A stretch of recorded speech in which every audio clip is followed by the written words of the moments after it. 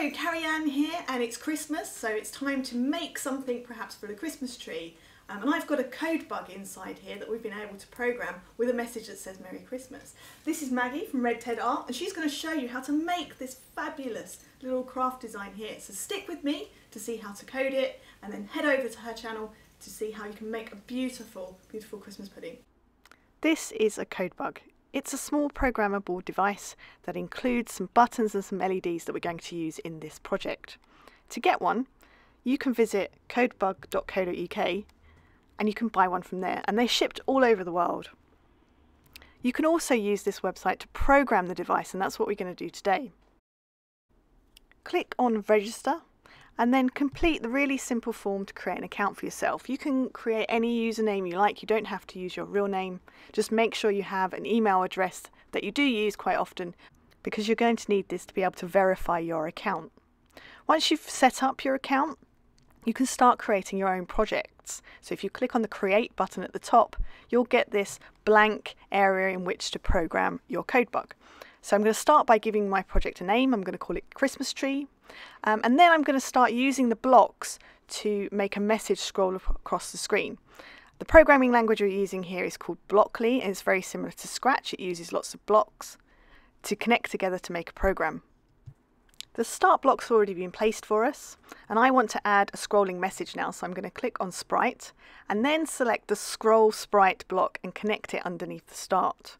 I'm going to go back and click on Sprite, this time selecting Get String Sprite, and I'm going to connect it next to the Scroll Sprite section. And here you can see there's a message that says Hello World. I'm going to change that, and I can change that to any message I want. So I'm going to have Merry Christmas scrolling across my code bug. You can have any message you like. Press enter, and then we're actually able to test to see if our code works by pressing the play button underneath the emulator of our code bug, and you can see my message is working just fine. It's always good practice to save the work that you've done so far, so I'm going to click on Save, and this should save my project to my user account, so I'm able to go back later and edit it.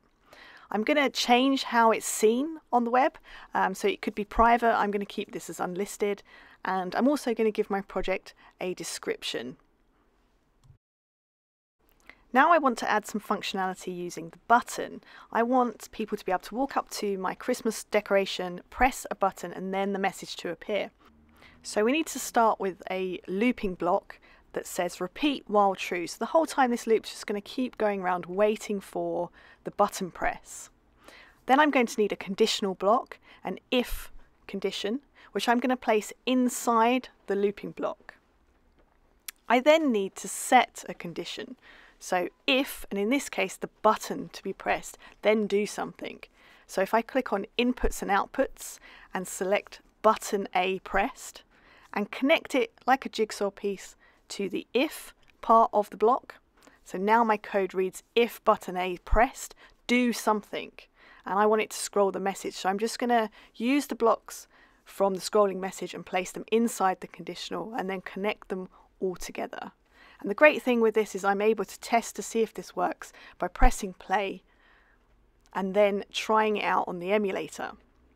So if I click the A button, my message should now scroll across the screen.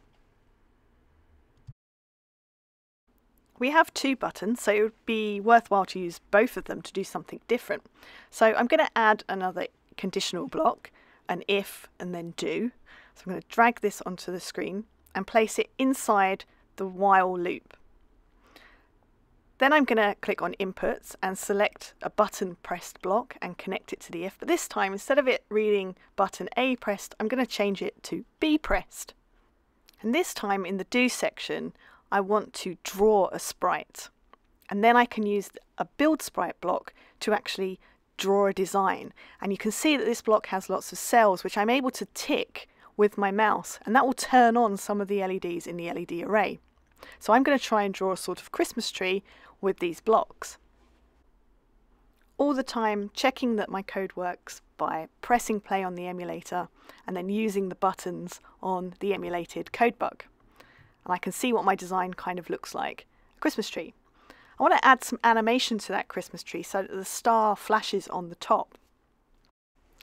I'm going to add a pause to my code. So if I click on basics and use a pause for time, and this time is in milliseconds block, I'm just going to connect it underneath. I then want to connect another draw sprite block, and I'm going to duplicate my build sprite by right clicking on it and selecting duplicate, and then dragging it and connecting it. And that way I get exact copy of my picture, and if I just want to change one of the cells by unticking it, I can. I'm going to add another pause for the same amount of time, and then this whole section of my drawing I need to put inside a loop, a repeating loop. I want it to repeat 5 times, so I end up with an animation of my tree light coming on and off. Sometimes it can be tricky to connect the blocks together, but that's why it's always really helpful to be able to test your code in the emulator by pressing the play button. Once you've tested that it works and you're happy with your code, we're going to transfer it to the CodeBug device.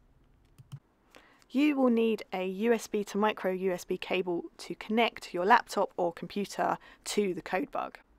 Make sure you plug in the USB end first, then press and hold the A button on the CodeBug when you connect the micro USB end.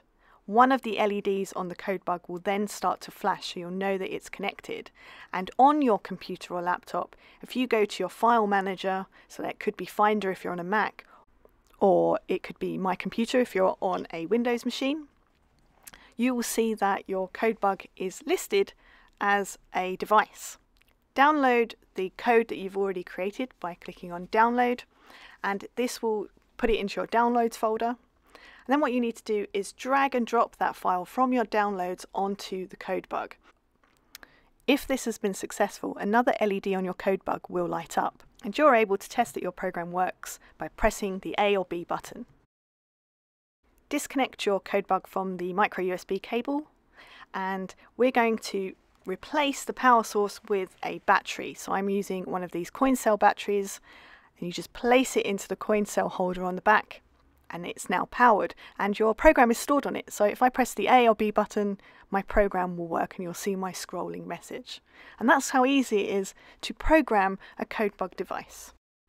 So what are you waiting for? Get your hands on one of these little devices today, and then head over to Red Ted Art, where you can see a video that will show you how you can turn what I've created here into a beautiful Christmas pudding bauble.